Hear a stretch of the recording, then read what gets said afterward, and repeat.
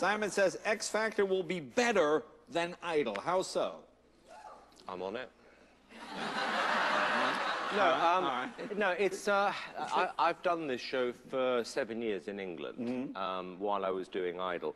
It was always a show I loved doing. You know, you've got this big difference between the 12-year-olds, you know, all the way up to you can be 70, 80. We had one contestant who was 83 with a 70-year-old husband. I mean, they were useless, but you know, sweet. But you know, I like to have them. And then you've got groups. It's just you'll see the show. It's different to anything I've done before. All right, let's go through some of the judges. Now, this is Nicole Schwartzinger. How do you say her name?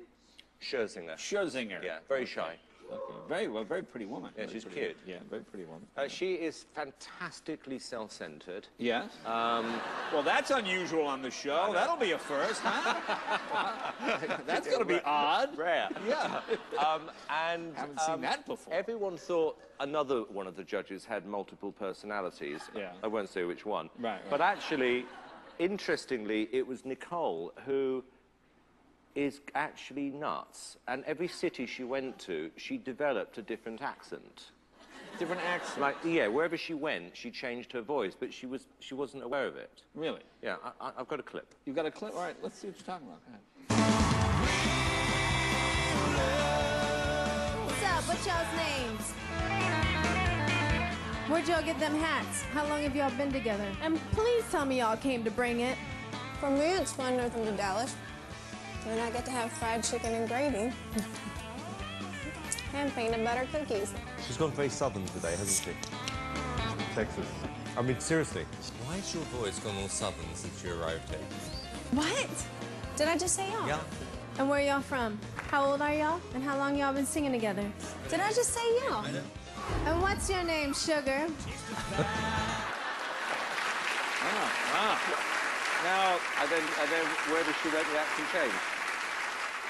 L.A. Reid. Tell us about him. Yeah, he's cool. He's probably the most successful record executive in the world.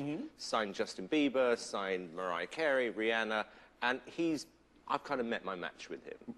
You've met your match? Yeah, he's very, very difficult to work with. Very competitive.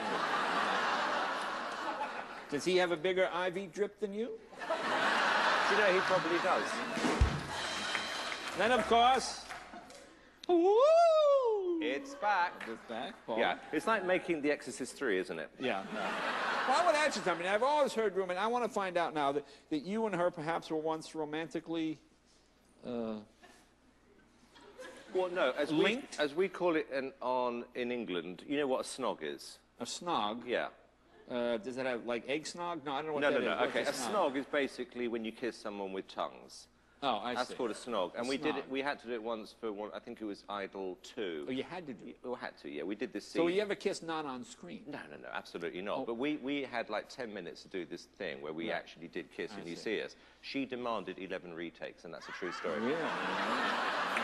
Demanded? Yeah. But Paula is like, and I say this with affection, it's like, you know, if you've lost your dog and it goes to the pound, and then the pound calls you to say, we found your dog, will you come and collect it?